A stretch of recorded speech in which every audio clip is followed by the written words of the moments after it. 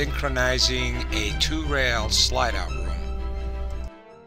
While retracting my slide today, I noticed a slight gap on the rear bottom side of my slide. It looked like it was about 2 inches off, but the front was aligned perfectly. Looked it up on the manual. I noticed that the alignment is adjustable. The way to adjust it is start by sliding out the slide about a foot, and you measure each side from the motorhome wall to the outer slide out wall. It's 4 1/4 inch on the front, and after measuring the back I come up with 6 1/4 inch. So I'm off 2 inches, and I need to slide that in. According to the instruction, this is synchronizing your RV slide out rail timing.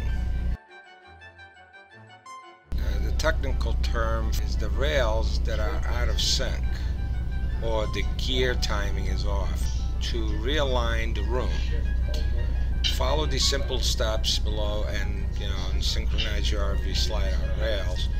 The whole assembly on that diagram is below my compartment doors, of course, so they're very easily accessible. The first step is to remove the cotter pin from the idler drive shaft. The second step is to push the idler drive shaft towards the opposite rail to disengage the gear from the gear rack. You will notice that the shaft gear is no longer engaged in the sliding rear.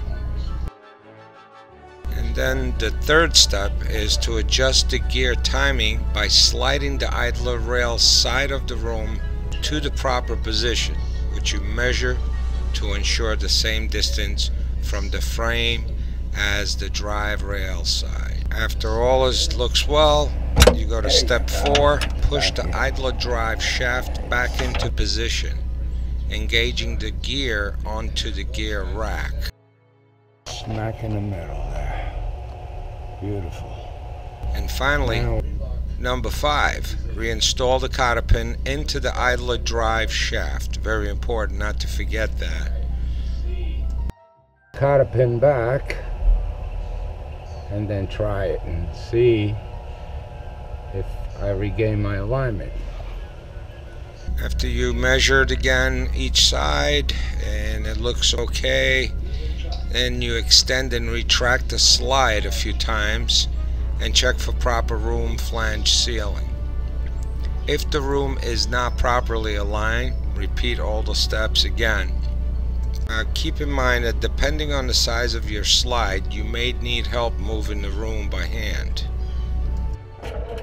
Mine was very easy to move by sliding the slide out about a foot. It was sitting on the roller, which sits on the floor of the motorhome, so it was very easy to move those few inches. Just to be safe, I'm going to extend and retract the slide a few times to make sure it doesn't go out of alignment again.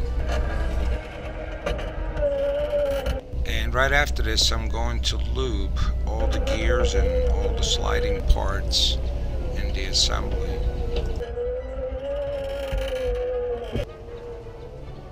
Perfect, nice and flush.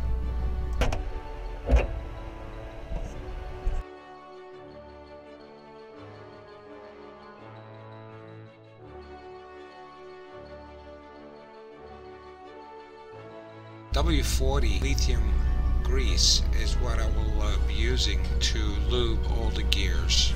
Keeping everything lubed will avoid rust, squeaks, and wear on those gears, which I would imagine would be very expensive to replace them. Also keep in mind that there's many slide-out manufacturers out there. The particular one I have here with the power gear slide-out system for standard or flat floor.